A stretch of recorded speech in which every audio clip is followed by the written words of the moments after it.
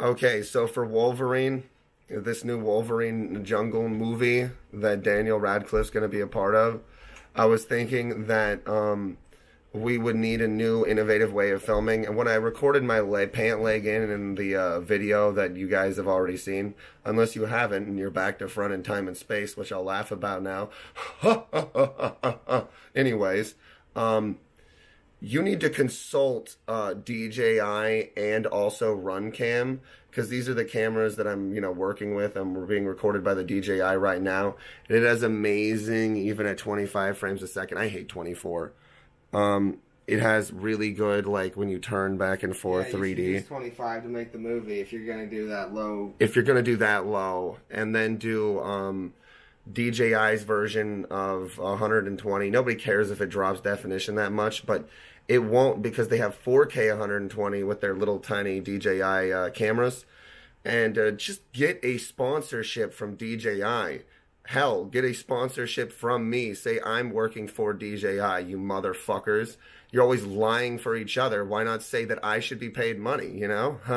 Well, what about the Orange Cam thing? Yeah, that's what I was about to get to. So there's an Orange Cam Black. It's a RunCam 5 Black, and there's a RunCam 5 Orange, basically. And both of these, one's the blue spectrum of when you invert the color of orange, so everything's too blue. And the other one's better because it represents sunlight, because there's some orange in it now, more frequently at least. But it's still not realistic. So I've been testing the RunCam Orange, and what I was thinking is, because I don't have the black, if you combine those together, you'd have perfect stereoscopy, kind of like how I'm turning around my head here. And you could combine it maybe with some DJI technology, because the way this one works is it bounces a picture to my face, then instantly bounces a picture off of that radiated energy and back to itself.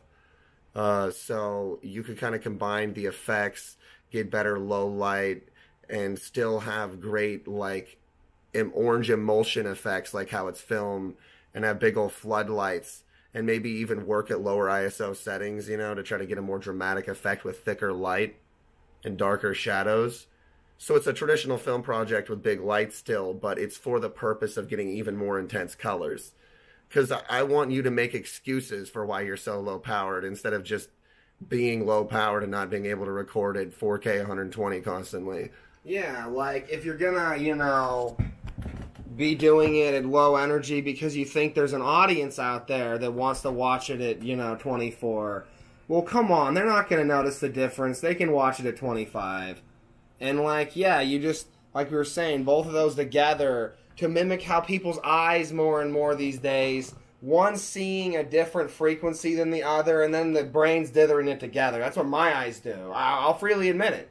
So, my whole life. So, this orange and black RunCam setup on, hopefully, a gimbal, and like he's saying, with the echolocation radar, or the doing it through lasers. Either way, I don't really care. Distance seeking lasers, those are efficient. Yeah, because this has both. This anyway. So whatever you want to do, whatever the technologists want to do, as ultimately, But yeah, it just makes sense for 3D, because then we can try out new 3D glasses for enhanced scenes where the things really stick out far, Exactly. Yeah, it'd be great.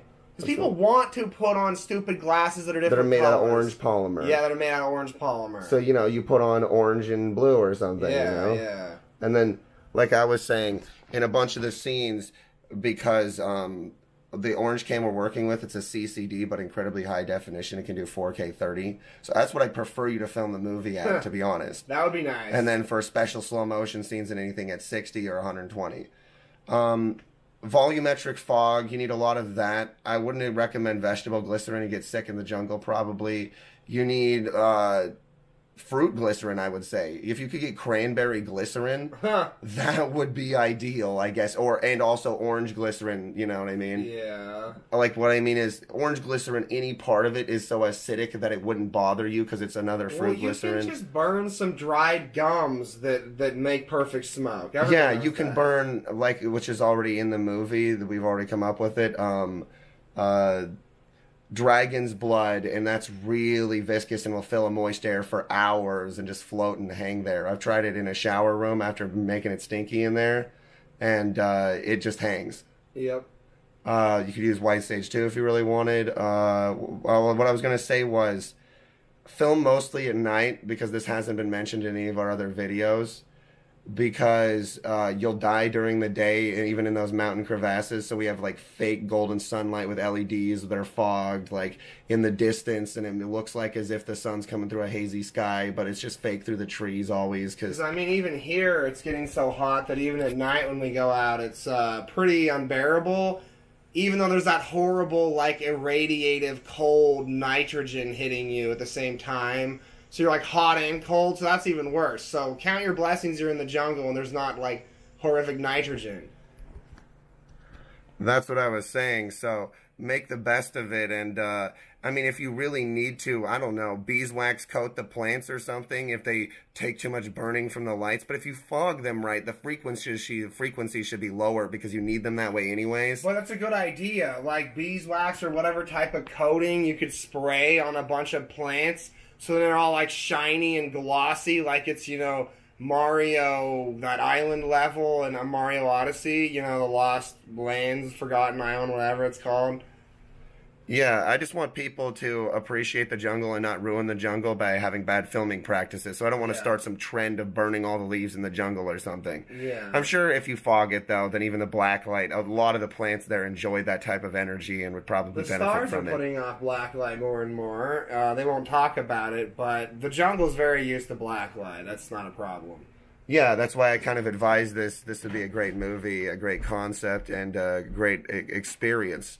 And I repeat, like always, even though Ryan Reynolds was a piece of shit and had some sort of film website where instead it said, be a mentor for free, lol, lol, lol, lol, I asked for a lighting job in one of these videos, if nothing else, because as if I can light you, I can tell the cameraman how to do the camera angles. And there's no reason why anybody can't unrealistically be paid a large amount of money, because let's say that there's an average cameraman, but let's say that there's the cameraman who's like a masterpiece work of art Mona Lisa maker, you know what I mean? Everything's the same. Some makeup artists are so good that they carry a production, because as we know, everybody's hideous.